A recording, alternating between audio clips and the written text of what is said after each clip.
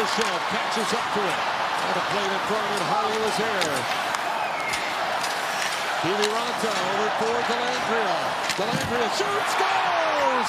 Ty Dellandera snaps it through the legs of Hill. And Dallas takes the 3-2 lead, going ahead for the first time in Game 5. Dallas had gone to the well twice tonight. They needed to get the next goal in this game. If Vegas got it again, that might be it.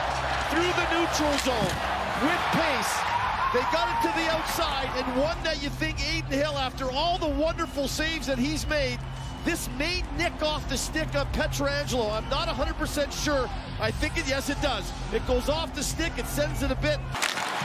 Dellandrea will bank it off the glass. Whitecloud dropped it. Picked up by Domi. Tries to center. They score! Ty Dellandera, second of the night. Vegas is arguing. Hill saying interference. Could very well be the hero of Game 6. The reverse is not good. Sloppy play, and Domi makes the play, but did Haig shove him? Does Haig shove him into his goaltender? With a better look at it here, I would say yes.